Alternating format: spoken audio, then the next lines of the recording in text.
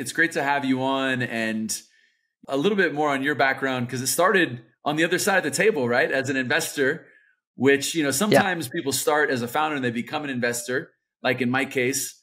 And then in other cases, you see people that started as the investor and then jumped over to the founder. What made you want to become a founder after you did the years of investing? Amazing. I think I recommend people first operating and then investing. So I think you are right. I was wrong back then, but just a quick background. I did private equity here in Brazil and growth for almost a decade. I looked at multiple sectors, mostly healthcare, which is why I ended up founding a company in the healthcare space here in Brazil. But I always kind of like admire entrepreneurs a lot. So I think after maybe 5 years, I was like, I went into meetings and I was like, I want to be the people on the other side of the table. And I voiced that to a former boss, and she was like, I had the same feeling when I was an investment banker and I moved to investing. So I think you should pursue and try to go to the other side of the table to see if that's what you want to do. So in 2018, I was looking at a thesis in the healthcare space that was basically healthcare payments. And we did find a company here in Brazil. And then I was like, I think that's it. I want to start a healthcare payments business in Brazil. So I left, and basically I stayed there for a year with Thiago, which is one of my co-founders. The company didn't go right. And it was super kind of like investment driven in the sense that we started the company, like we had this investment thesis, everything made sense on the PowerPoint. We arrived there, and then the problems all looked different on the ground. So basically, like the problems didn't connect with the solution and the thesis that we had. But I love the experience and I wanted to dive further. So I decided to continue to try to open up a company. So in 2019, I was like, I'm decided to do something in healthcare. Healthcare is a space that's going to change a lot. Fintech has been changing a lot over the past few years in Brazil. So that's when we started Pipo and actually became a broker. So going to your question, I think being an investor really helped me with the mental map and the frameworks and the way I think about the business, kind of like what's driving revenue, what's driving cost. But I think it didn't prepare me a lot to the operational challenges and how you actually manage a company day to day, how you align people, how you align big groups of people, because usually investing you are like in a small team. So I think it had good things and bad things. And now 4 years as an entrepreneur, I wish I knew a lot of the things I know now back then. They would probably make you a much better investor, right? Yeah, definitely. Yeah, it's you definitely get a perspective. You can talk to those founders that, or those investors that have been in that founder seat before, and not just the empathy of the craziness of building a company, but there's just some unique insights you have when you go and you just kind of get your butt kicked in that world of entrepreneurship. Yeah. Some things look so simple in PowerPoint. And then when you are an investor, you kind of like, you buy to that. You kind of like, you believe. You say like, oh, there's this funnel. The funnel works that way. After you started your own company, you're like, it's not so easy. That's going to be super challenging. So I think it really, really builds a knowledge that you have to be an entrepreneur to know after, to invest properly. Like, that's my view. What are some of those things that you realized when you had to like kind of put your feet on the street and go out and talk to customers, and maybe you feel like you were naive about as an investor? And, what was the wake up call that you experienced? And maybe share some of those anecdotes of things that maybe you in your mind were perfect, and then you got to the reality and you're like, wow, this is not exactly how I envisioned it. Okay. So I'm going to tell everyone about the first company I started, which was called Seals. So the name was bad, but that's another story. But we wanted to solve basically a fraud problem in the healthcare space. So like in healthcare, a lot of it's getting more expensive year over year. A huge part of that is explained by fraud and people basically misusing their healthcare. So I wanted to get that data and I wanted to look for trends. So, if that person has 3 doctors in a month, probably that person is committing a fraud somehow. And if I can identify that, maybe I can take it out of the expenditure and then the price adjustments will be lower. So the thesis was kind of like brilliant because 40% of the healthcare cost was estimated to be fraud. There was a huge lever for you to reduce the cost and etc. But when I arrived there the first day, I literally went to a fraud department within a healthcare plan. Everyone there had papers. They were literally correcting papers and they were like, oh, this is a fraud, this is not a fraud, and kind of like writing things on paper. And there was kind of like no digitalized data. So there were no infrastructure. There was no regulation. So no regulation that obliged people to behave a certain way or to digitalize data or to have kind of like certain codes or even regulation that would allow you to identify the fraud and charge back. So there was no chargeback. So from a very macro perspective, from an investor seat, it made a lot of sense. When I arrived there, everything was paper, so there was no digital data. The HMOs that were going to be my customers, they didn't want to hire a solution. They thought that was super strategic, so they wanted to do in-house. There was no regulation allowing chargebacks. So basically, it was impossible to build what I was calling when I started CEOs back then, the kind of like the processing infrastructure of the healthcare world.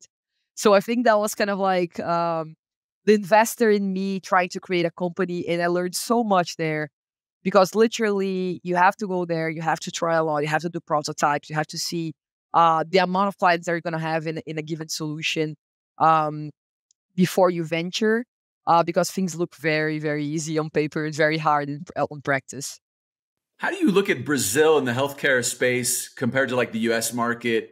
If you're talking to an investor and the investor is more familiar with like the US market and the dynamics of the US market, what is it about Brazil that makes it unique from a positive and a negative perspective? Like where are the opportunities that maybe don't exist in other markets people are surprised about? And what are the complications that may be unique to Brazil? I think there are a lot of parallels between Brazil and the US. So it is a corporate sponsored market in the sense that most people have access to private healthcare through their employers. Um, there is like a medical inflation problem that's very big, and that corporations are trying to change that. Most solutions are B2B, like in the US. I would say that so when you try to explain what exists in Brazil, I wouldn't say it's so different. On the private side, I think the public side is very different. And then the other thing that I think it's a big difference between the two is Brazil is much simpler than the US. Like the US has a lot of point solutions. So you have like patient care navigation, you have brokers, you have healthcare plans, you have providers, you have provider network, you have kind of like solutions that are looking at diabetes, and then others looking at chronics, and others looking at muscular diseases. So it's very, very specific. Like in Brazil, you didn't have that depth. So literally a few stakeholders started to incur more responsibility. So like the plans, they also have networks that they rent out. The brokers, they do a lot of things from selling to managing and even claim processing and reviewing. So I think in that sense, it's a little bit simpler for them to understand. And because it's simpler and because those players have large responsibilities, they also have a lot of things under their belts and a lot of inefficiencies. So I think it creates a very latent opportunities for us to start companies in Brazil um, in comparison to the US. Do you think that simplicity is a feature rather than a bug? Because you can take both arguments. One would be complexity is good because when you have complexity, it gives you an opportunity to solve big problems. But in this case, you're saying that it's a little bit more simple, which maybe means that there's less players. And so a company might be doing more, which then gives you an angle to get in and kind of solve a specific problem because it's less verticalized, exactly, like in the US. How do you frame it for someone uneducated about the sector? Yeah. So I think that's the latter that I just mentioned. And one thing that's very interesting, they are doing a lot of things in terms of scope and a lot of things in terms of like the persona or the type of company they are trying to reach. So like in my case, my competitors, which are traditional healthcare brokers, they are basically serving customers that have 3 employees to 300,000 employees with a single solution. They have zero technology, and basically they are services business. So trying to create a parallel between a bank and a broker, Like the large customers, they will get Personalité. The smaller customers will get Itaú. And what I'm trying to disrupt is Itaú. So leveraging technology to deliver a very solid experience to smaller players that won't get the service layer that larger companies will do. And by doing that, I basically create or enable two main outcomes. So efficiency in their HR, finance department, and whatsoever.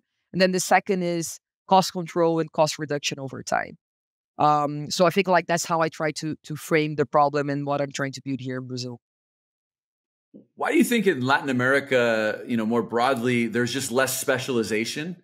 Like I go back to the real estate market and I'm like, I remember our customers at Viva Real, we had customers, same customer, sold commercial real estate, rented commercial real estate, sold residential, rented residential, and did the high end and the low end market, and that's just obviously one anecdote. But if I look at, Latin America and Brazil more specifically, it seems like the incumbents play a broader role rather than like this more verticalized solution. Does that mean that there's just more opportunities and is it a maturity situation or like what would you say? And, maybe give your perspective on healthcare, but just broader as an investor, since you've sat in the investor chair and you've probably seen companies that, are building in different sectors, whether that be education, financial services. I know you did some investing in both of those sectors. Do you see that same trend across the board in Brazil? I do. And my hypothesis, like as an entrepreneur and former investor, is that relationship plays a larger role here in Brazil. So like what I mean by relationship is like brand recognition, or maybe the relationship you have there. So like, oh, I really like that Itaú is like a huge brand. I trust Itaú a lot. So Itaú is going to be a one-stop shop for all types of customers. And then when you leverage technology to actually provide some real value, so like Nubank, they created value for a population that paid a huge amount of money to have a bank account.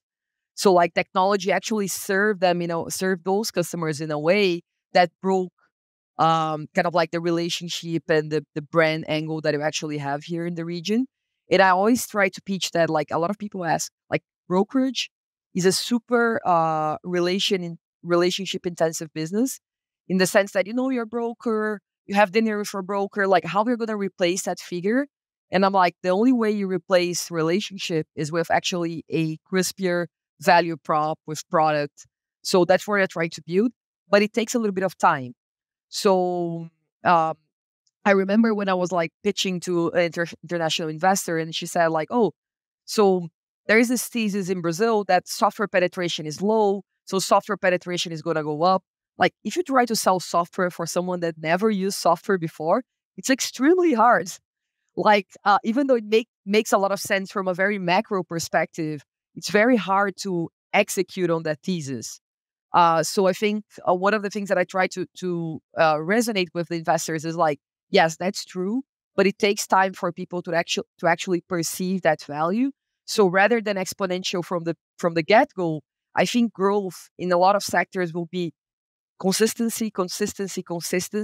A lot of people happy. You get a referral. You get that movement in, and then you get exponential. So I do feel that in a lot of sectors that it's going to be a little bit different from the US, in which people are already very used to kind of like using software and to trying to get the best solutions for their needs, and very efficient when it comes to labor, which is not the case here in Brazil. So I think those kind of like differences explain the phenomenon. You mentioned the word trust, which I think is a really important recurring theme in Latin America because there's less trust in institutions, there's less trust in government, there's less trust in different areas. How do you go about building trust if you're a startup? Like you're competing in healthcare, right? Like this is it's an important thing, right? Like if you were to make a short list of like what's important in people's lives, healthcare would be up there, right?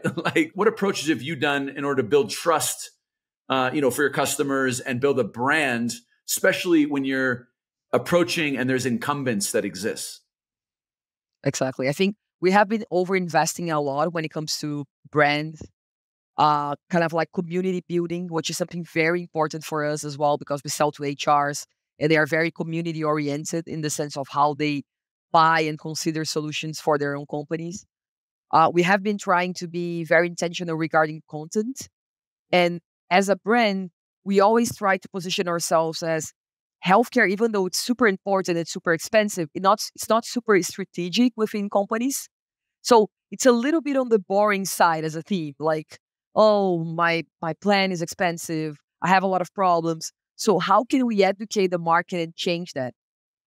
So we have been kind of like trying to position ourselves as an educator, trying to change how people approach the healthcare problem that they have within their companies.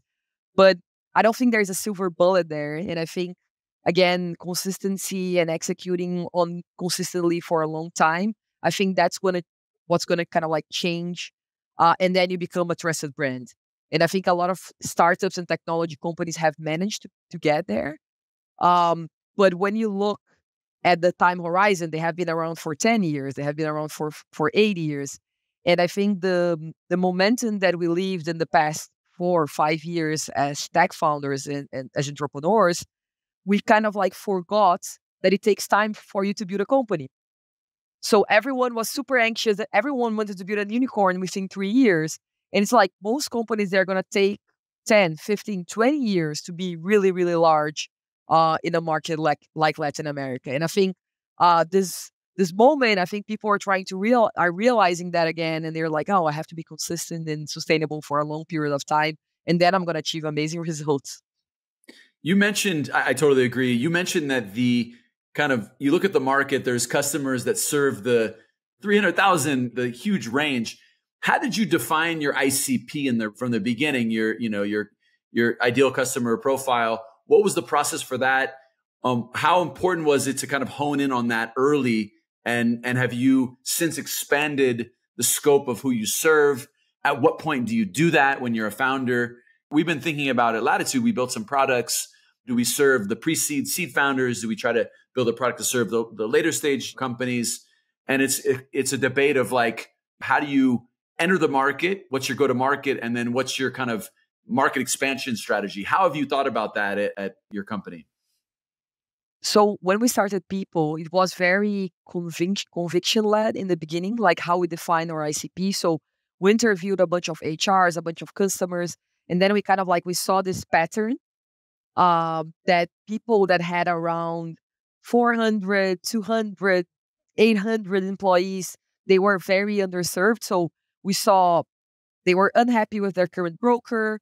They didn't have any kind of like more differentiated value prop. And they were willing to change, but their feeling was, we don't see anyone in the market that actually has a good solution that's worth my time to kind of like go through this changing process. So in the beginning was kind of like totally founder led. We had some interviews. That's what we believe. Let's build a product for those.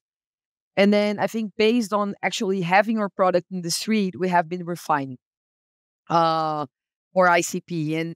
And I think that's one of the big learnings I've had as a founder, which is theory, especially product theory. When you're building a product, it's very good. But a lot of the things you'll learn by actually delivering your product and putting it out there. Just try not to spend 2 years building a product before putting it out there, but just putting something out there and just test it out and learn from it, rather than just kind of like reading a super deep product book that's talking to Silicon Valley companies that are very mature, and basically it's not relatable for a startup that doesn't have a product at that stage. So, and then we have been refining. So we have kind of like currently our ideal customer profile goes from like 100 employees to 5,000. We have seen that we have been going larger a little bit because we see like the shared pains, and we look at the pains. So like, are those pain points common across those different clients and those different client segments? And now we have been kind of like letting clients go on the smaller side. And as a founder, I think it took me a long time to let clients go, because you don't want to let revenue go. You don't want to let clients go. And I think it really diminished the ability for us to move faster on the clients that made sense. So that's something I'll also look back and I'm like, oh, that's something I would really change if I could go back in time. Just kind of like firing some customers that are not ideal to you. But now we are trying to get better at this. Yeah, it's a hard one, right? Because, Yeah. maybe they were also early customers and maybe you have a relationship with them, and also like as a founder, you don't want any revenue to leave, right? Yeah. But, oftentimes you have to kind of bite the bullet and think about what the long-term business is going to look like. And you got to kind of take one step back in order to take two steps forward sometimes. Yeah. And I think focus is much easier said than done. Like when you look 100%. at the amount of people, a lot of people just kind of like looking at everything. And then you see like 20% of my company is looking at this client segment that I don't want to continue with. Then you kind of like have to just make the right decision. So how did you internalize and mobilize? I guess first you have to have the conviction yourself. If you're not fully bought into the idea, as the leader of the organization, people are going to continue serving those customers that maybe aren't at the core. Was there an internal dialogue that you had with the company at one point where you're like, look, we've been serving these types of customers. We have to like tighten it up. And, how did you mobilize your resources? Because if you've been doing something for a while, it's really hard to just change. Yeah. I think being super honest and vulnerable here, I think what really changed me was the new market momentum. So looking at profitability and looking at sustainability on a per client segment basis. Because before, when everything was about growth, I was like, just sell to anyone that wants to buy our product. Like, it doesn't matter if the product's not suitable to them. And then they're going to open up 5,000 support tickets. And then we'll need to figure out those support tickets. And then basically that's going to create a huge inefficiency in the company. But then when everyone was pressuring us in order to gain efficiency, then the decision of the ICP, the product fit, and all the metrics, it made a lot of sense. So I think the wake-up call was not internal, it was external. And then that made me change as a founder. No, that's great. I mean, it's one of the, I would say, positive outcomes for this cycle is that we're getting more fit as founders, right? And, Yeah. using the health analogy, it's healthy, right? Like it's actually healthy for businesses. And so I think that listening to that and internalizing it is something that probably you're going to be happy that you did that over the last, 12 months, because you're setting up for a better foundation to build on, right? Yeah. I think like this whole process kind of like to the whole founder community, right? Of us having less access to capital, us having a higher bar in terms of metrics and things we have to achieve.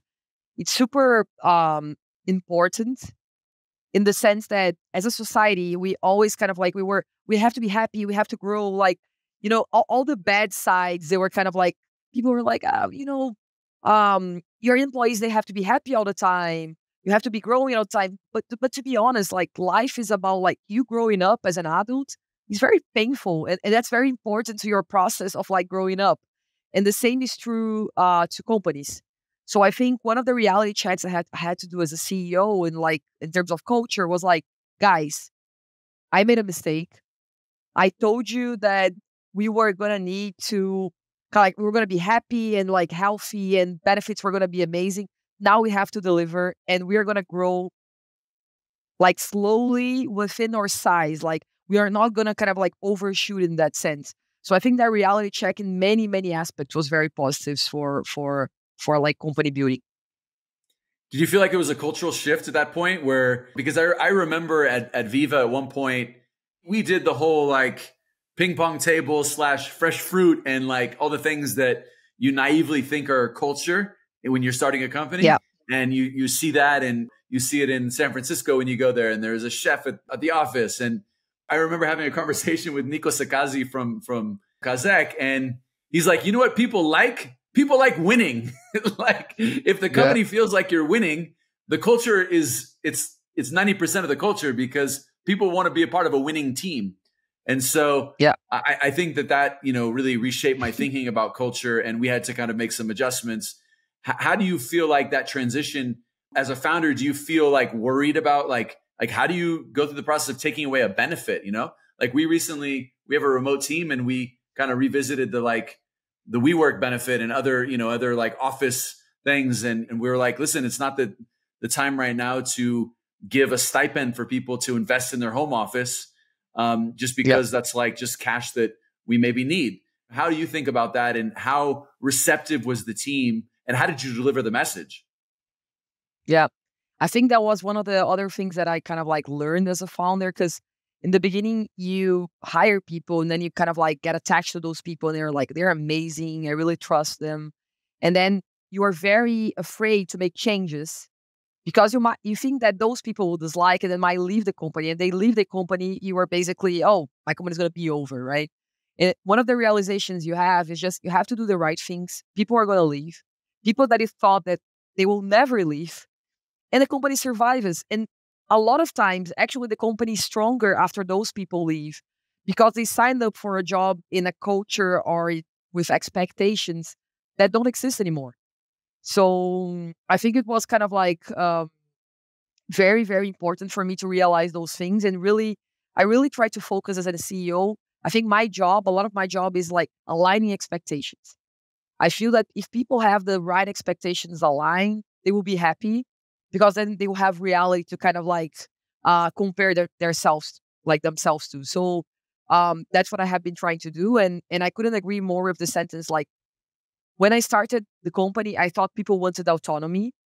And I was very afraid to say, like, I'm not going to say something that I really think because I'm going to kind of like hurt their autonomy. Like in the end, people want success. And like, of course, you have to give them autonomy to kind of like figure out solutions. Like there are a lot of people that you hire are like 100 times better than you. But at the same time, you have to give them direction and you have to make the team win. And that's going to make everyone super kind of like hyped. Because autonomy on a standalone basis, like people will just end up leaving and go elsewhere because like that's not going to hold people to in their jobs. So I think that there were also kind of like important realizations that I had in the past 4 years. Yeah, I think that the different phases of the business too, the pendulum kind of swings a little bit. Like I feel like, in the beginning, it's really important to be just much more kind of hands-on, give direction. The company grows a little bit and then you give a little bit more space because you bring in people that have expertise, and everyone's kind of a generalist at the very beginning, the kind of pre-product market fit phase. And you're just all like, talking to the customer, obsessing about what the solution is and adjusting really fast. So I do think there's different kind of moments for different things. But I did realize that, I remember this whole like evaluating different strategies for culture and, management. And I think I can't remember, holacracy was one that was from the Zappos had, which is a crazy like concept. And I realized like people, like there was someone in my company that was like really pushing for that. And I was like, people don't want like just complete flexibility to decide anything. People actually enjoy direction. It's finding the right balance and strategy, particularly for the stage of the business also. So it sounds like you're Yeah. navigating that and you realize that, that direction is important. I want to double click a little bit more on maybe some advice that you can share for other startup founders, wanting to go through the same, journey that you've been on. You've raised some capital, you're executing, the business is growing. What are some necessary skills you think for early stage founders from, let's say, from the fundraising perspective, since you had that perspective as an investor? What takeaways do you have that you applied to your fundraising process? Because you have great investors involved. Yeah. I think like I talk to a lot of founders about fundraising, and I think the common mistake that I see is people don't actually look at fundraising as kind of like a strategy. So what's my strategy here? Like, who do I want to talk to? How much do I want to raise? Like, I don't want to negotiate against myself, so I don't want to price this round before other people are pricing it to me. And I think a lot of founders are very passionate about purpose. And when they pitch to investors, they think they have to pitch this, right? They have to pitch they're going to change the world. Like, and to be honest, like investors are very financial driven animals, and they want to grasp the size of your opportunity, how you're going to make money, why you're the right player to win, why now, where you are, where you're going. Like, and I just think when you are kind of like drafting that message and that strategy, you have to remind yourself, who are you communicating to? Like, you're not trying to make like a bunch of analysts very motivated about working at your company. You want to try to make a lot of people that are very structured and very financial driven invest in your company. And you have to draft your message to that. And I think just double clicking on that, especially when I talk to healthcare founders, they really want to show their care part. So like we have doctors at Pipo, we have nurses at Pipo, we have a care team, and care is super essential to what we do and how we differentiate ourselves in comparison to other brokers that exist. Having said that, if I just keep pitching that to investors, they will like, how is that going to win the game? And like, why is care so important? So when I'm in like fundraising mode, it's like huge opportunity, huge problem. That's why being a broker is the right thing to do. My go-to-market or the angle I'm approaching this problem is super smart because of XYZ. That's what I have achieved. So you just turn on a different part of your brain. And I think a lot of founders don't realize that. And they just pitch to investors in a way that really like it's going to be super hard for them to relate to your pain. So I was a mentor. I've been kind of like an informal mentor to a lot of doctors that want to start kind of like healthcare companies. And doctors, I think, are a very good example to that because it's just kind of like they start describing the disease. And I'm just like, oh my God, they just lost investor right there. Like, even though like this condition is super large and super like, people won't think like this when they are evaluating a fundraising opportunity. So I think that would be my kind of like my top tip, especially for people starting a company in the healthcare space. No, that makes sense. It's interesting if you don't address those like size of the market, the problem, and educate on that. You can have all the passion in the world, but you're going to miss that passion, the purpose piece. It's just par for the course. Like if you don't have that, but if you just have that, there's an expression in Texas. They say you're all hat and no cattle, which I think is a great representation of that example. So let's go a little bit deeper on the business itself. Talk a little bit more about kind of where you are in the business, where you want to go, and maybe share a little more insight into Pipo Saúde. Amazing. So Pipo Saúde is a healthcare broker that basically leverages technology to drive operational efficiency within companies and to reduce healthcare costs. We also have a care team helping us on that job. We started the company in 2019, so we have been around for 4 years now. We literally started with like 0 clients, a PowerPoint, and a license. We only had a license. We only had the broker license. And it was like timing was very fortunate because when we started the business, there was no digitalization in the healthcare space. So carriers are not digitalized. Companies were very office based. But then I think the pandemic kind of like helped us digitalize both sides. So as a broker, we are basically selling healthcare plans and healthcare products to companies, which are the largest buyers in our target customer here in Brazil.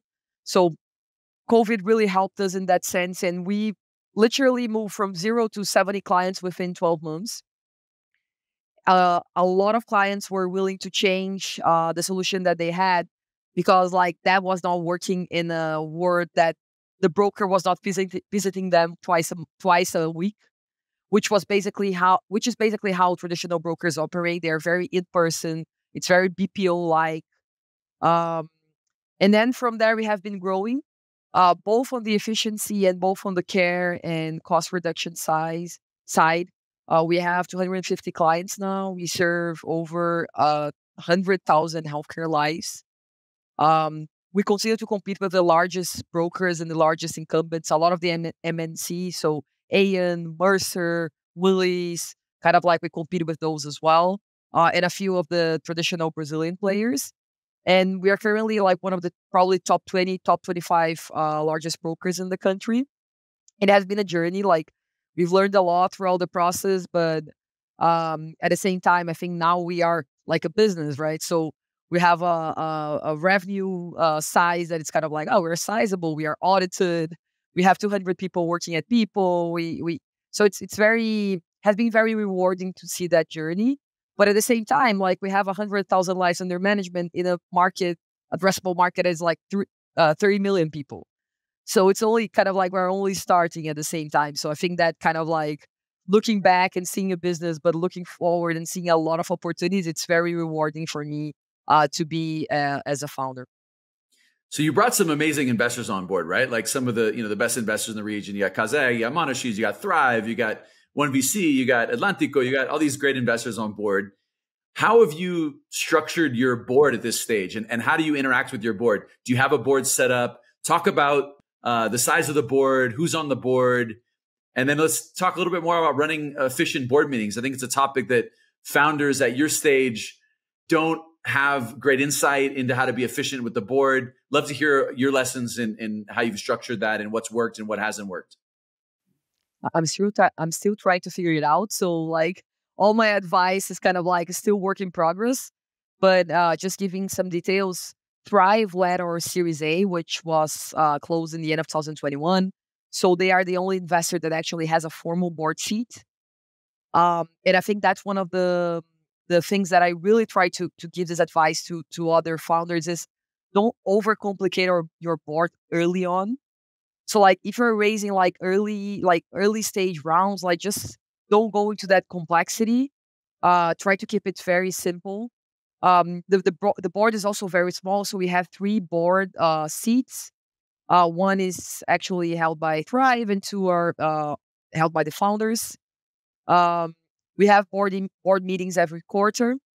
I've been doing hybrid, so I've been doing in person and also remote board meetings. I think in person are kind of like 500 times better. So I think just kind of like the atmosphere of having everyone in the room actually looking at the data and being engaged in the discussion makes a lot of difference. I think that has been a learning. And then the second thing I've been trying to do as a founder in order to make it more efficient, it is I always thought that the board meeting was really heavy on kind of like status reporting. So me telling the board what's happening for 2 hours and like zero discussion around that. So what I do is I send a deck to all the board, to the board participant, but also to the observers. So Kazakh and Monashis participate in Atlantico as observers. So what I see, I send them the deck and I send them a podcast that I record going through the business update. So they can kind of like listen to me when they are running or when they're working. And basically I just kind of like go through what's like a business review. And then if needed, they schedule sessions before the board and then they send questions ahead. And then we do the Q&A live to kick off the board meeting. So I think that kind of like was a hack that I tried to do with the board that has been helping a lot. Is that working well? Is that working well? It's interesting because it's more reminiscent of a public board, right? Where you have like the earnings call and then you have the analysts that ask questions, which is very cool because first of all, your realization is the exact same realization I had.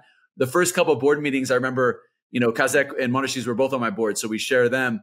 And I remember the first couple of board meetings, I was like nervous and I'm like making sure that I'm like trying to pitch them on the business still.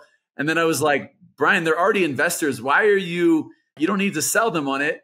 You need to, and so giving that information prior to and making it less about a reporting structure. I think it's one of the most common mistakes that Series A founders make when they first starting having a structure formal board. But how have people been receptive? Do they actually listen to the podcast? Do they come with questions? How is that working? It's a mixed kind of like feedback. So half of the people that I send the podcast to, they're kind of like, I love it. I'm running, I'm listening. Like I don't even go through the deck. Half of the people like, oh, this is kind of like you're reading the deck. Like I'm going to just read the deck and then I'm going to send you questions. But all of them send us questions because we send those kind of like this business update, sometimes like 10 days before. So kind of like this, trying to break the reporting and the kind of like the board discussion, I think that has been very helpful. I think as a second kind of like thing I've learned as a founder is sometimes you want to kind of like make important decisions at the board level, or you're talking about fundraising, like now with the market, like when should I fundraise? I think probably that's kind of like a top question in everyone's mind, like what milestones do I need to have? And if you have multiple people in the room, especially when they are competitors among themselves, I just think those alignments are not, you should be doing them in pre-board meetings. So just have like a long lunch with one of your investors and just be very honest with them, and then just go to the other and to the other. Like if everyone is in the same room, two of the following will happen. Either people will converge to the same place, kind of like herd effect, or two, everyone will be kind of like smoke and mirrors. No one will commit. So like for you as a founder, it's like both scenarios are horrible. So just if you want to make very important decisions to the company and you think that dynamic might play out, just try to do pre-board meetings and get those important decisions before you enter the board. I think it's very smart. You'll get much more candid conversations. One-on-one is more effective.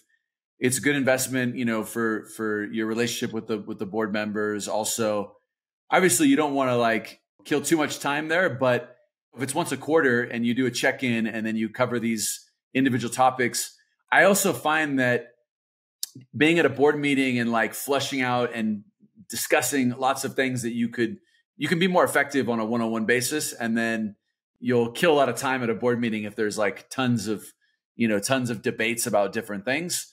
And I like to kind of narrow the focus of the board meeting to like one or two really salient topics. And I think that sounds like you're doing a lot of the things that I learned that I didn't do initially. And it sounds like you're ahead of the game with compared to most founders that find these things out by making mistakes and realizing what works and what doesn't work.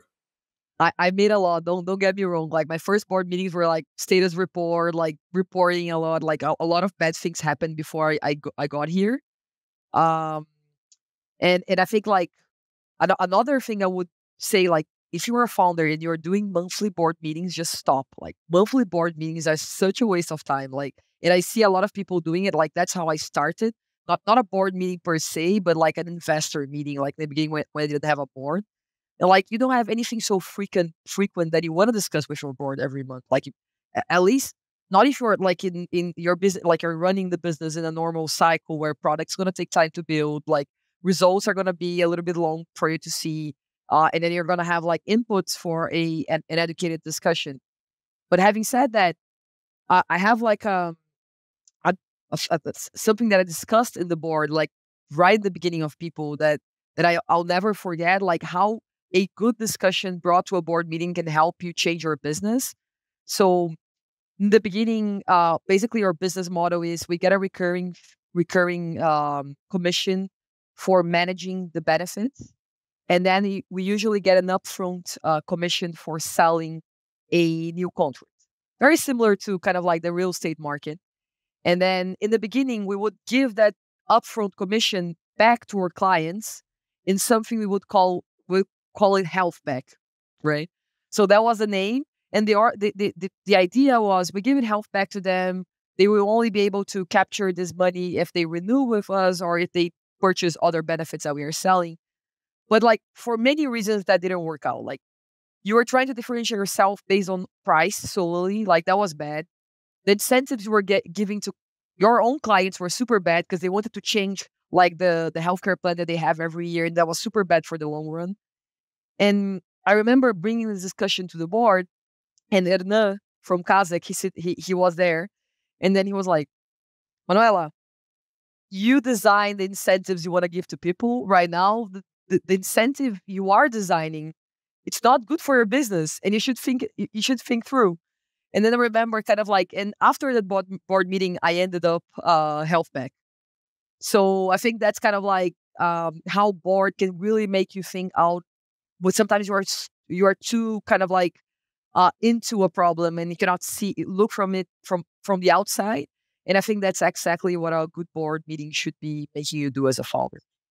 Yeah, and it's ideally someone that's been in the trenches like Hernan that has seen things and been there, and a lot of the best board members, either they've operated or they've just got so good at pattern recognition because they're seeing so many different situations. Exactly. And I want to quote Charlie Munger here on incentives because he says, "Show me the incentive and I'll show you the outcome."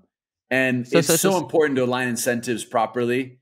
It's one of the hardest things to do, whether that's for sales teams and whatever, or partners or affiliates. Like those things they really matter. Wise words from Charlie Munger. I agree. So what's next for you as a founder? What are your current goals?